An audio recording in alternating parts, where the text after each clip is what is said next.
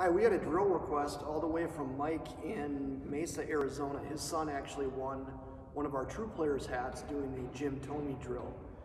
Mike was asking me, his son has a tendency to step in the bucket when he's hitting, which is a very, very common thing for kids at the youth level especially. So we're going to take a look at a couple of different ways to work with that. So what I've done here is I put a couple of boards down.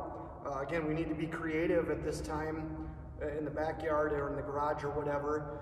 We can use broomsticks, we can use bats, but what I've done is I put a couple of boards down to show the correct path that our feet want to make when we're going to our contact point. So from this position right here, the quieter we are as a hitter, the less I have a chance of stepping on the bucket or stepping onto the plate. So with the boards right here, it's just going to show me the proper path. I want to be quiet right through my hitting zone here. So my feet are in position here. I'm going to load.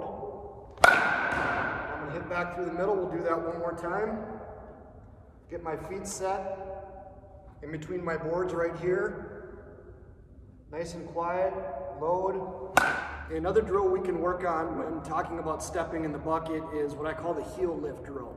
So when we're working with hitters, what we do know is we want to go back before we go forward with some type of a weight transfer. So how we do that is completely up to the hitter. But if you notice, if I have a big leg kick, my weight is going back. Okay, if I'm more of a knee flick guy, I still have weight going back. But if I simply lift my front heel, I've got weight going back before I go forward. So I'm a big believer in how you feel as a hitter. So what I like to do with young hitters that step in the bucket is I want to show them the minimal movement they can do just to have a simple weight transfer.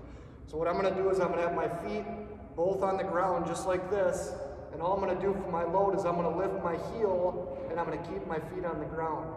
So you notice I've got weight going back, so when I lift my heel, here's my loaded position. I'll hit back through the middle. I'll do that one more time.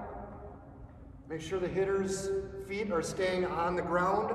It doesn't give them an opportunity to step in the bucket. So feet in normal position, all I'm going to do, lift my front heel,